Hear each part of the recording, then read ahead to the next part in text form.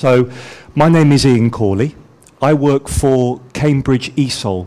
That ESOL stands for English for Speakers of Other Languages, and we are a department of the University of Cambridge. We deal specifically with English language exams, one of which is the Bulats test. Can anybody tell me what Bulats stands for? B-U-L-A-T-S. Yes, sir. It stands for Business Language Test. Okay, Business Language Testing Service. Brilliant, yeah. Business Language Testing Service. Okay. How many languages is the Bulats test available in? 4 languages. 4 languages. What are they, sir? Spanish, which has some kind of dealing with the University of Salamanca. Yep. French has some dealing with Alianza Francesa. Yes. German, I don't remember. German is with the Goethe Institute. Okay. Yeah. And then the English test as well. Yeah, good. So it's available in 4 languages.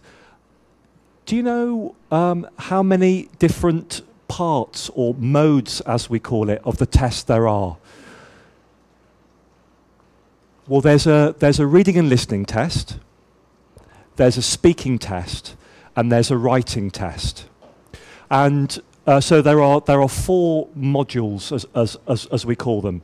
And they're all available online, which I think is how your students take the test on the computer. They can take all those 4 modules together, or they can do them separately if they want, depending on the institution. Now, what's very important for your students is that the Bulats test is an adaptive test. Do you know what that means? Do you know what an adaptive test is? I'm sorry. Perfect, yeah. Could you say that again so everyone could hear? Yeah, to... Exactly right, yeah. So the types of questions the test asks change depending on the level of the student. So, for example, if they get the first question wrong, the second question will be a little bit easier. If they get that wrong, it will get easier again. If they get that right, the next one will be a little bit more difficult until it finds a balance. Now, what this means is that it's really important that the candidates, your students, try to answer every question. Because if they see a question on the screen and they don't understand, and they just simply pass without answering it, the computer system gets confused because it doesn't know, well, do they know the answer? Do they not know it? Is it too hard? Is it too easy? And the system gets confused. And if they do that too often, then it doesn't give them a mark. So it's really important that you tell your students that when they take the test, they have to attempt every question, even if they don't know the answer. And they shouldn't worry, because when they start the test, the questions are in the middle in terms of difficulty. They start at a sort of intermediate level. So if you've got students who are a lower level, the first 2 or 3 questions they will find very difficult. And they might think, oh no, this test is too hard for me, I can't do it. Tell them to keep going. The system will understand that they've got the question wrong, and it will get easier for them.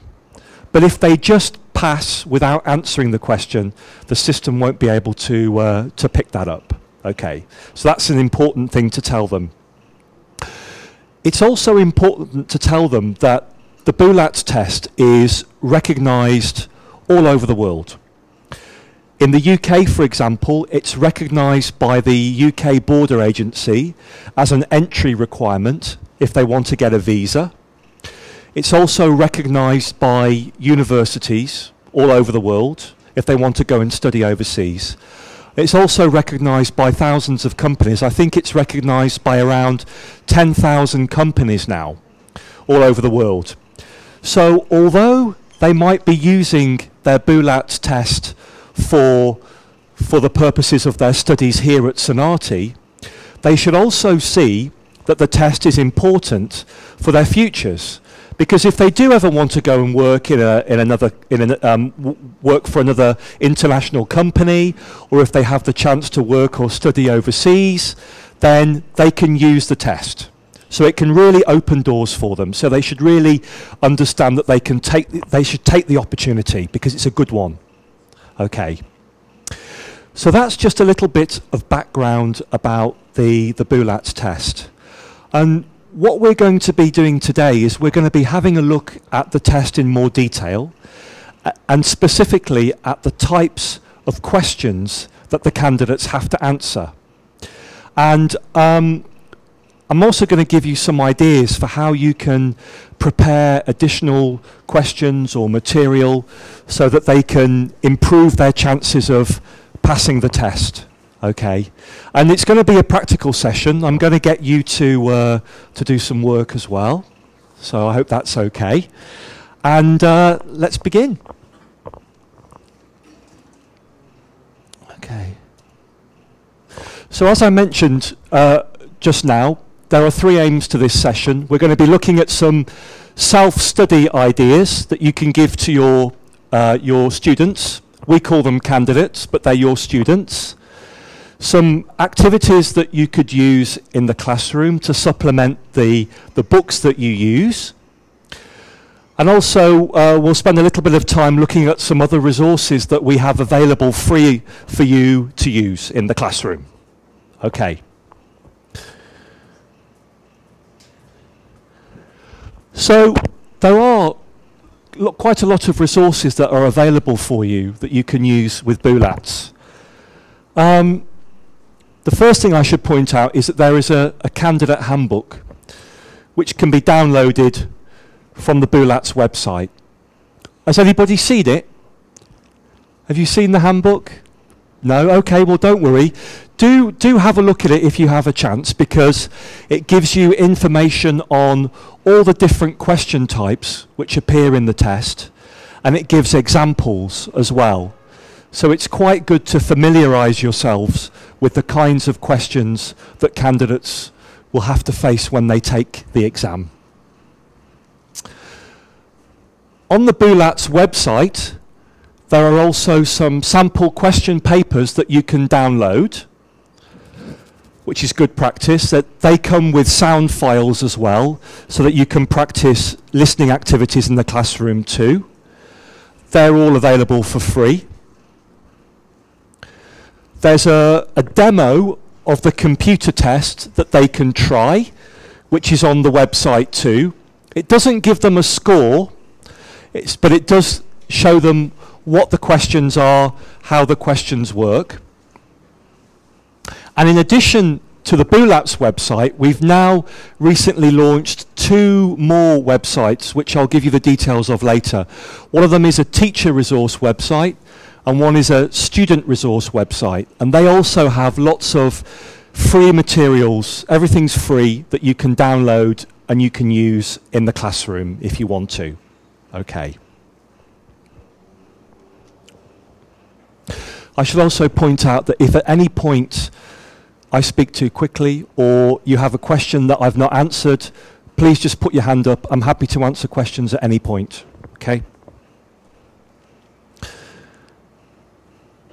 So, first of all, I'd like to start with some tips and some ideas that you can give to your students for how that they should study. First of all is that we always say that little and regularly is better than trying to cram in a 3 or 4 hour session for an exam. So you should tell your students that they should try and do a little bit of study every day or every couple of days if they can, rather than trying to wait until the end of their course just before they take the exam, because they're not going to learn that way. So little and regularly is always the best. They should also try and follow up all the sources of information that they can find. So, for example, if they're doing some studies based around texts taken from newspapers or magazines, then you should encourage them to go onto the internet and try to read articles in English, download the English language newspapers You know, they can do lots of study that they can do for free nowadays if they've got internet access. And they should really try to absorb as much information in English as they can. They should open their minds to the language and try and read newspapers, watch videos, anything that they can do in English. They should do some practice tests, research and practice again. What that means is that they should practice the test and mark it. And if they find that they've got some answers wrong, instead of thinking, oh, got it wrong, I'll try harder next time, they should really think about, well, why did I get that question wrong? What don't I understand? What's the question about? And then go and do some more studies. So if they're having problems with their grammar, if they're having problems with tenses in English, which are very difficult, they should go away and study them again. If the problem is with vocabulary, then again they should go back, try to expand their vocabulary by looking at English language newspapers, etc., that they can use. They should try and have a system for their learning. What do you understand by that? What do I mean when I say system for learning?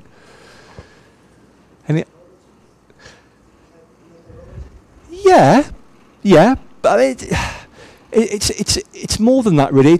They should have a structure to what they're trying to learn. So when they go and study every day, they should try and study in the same way.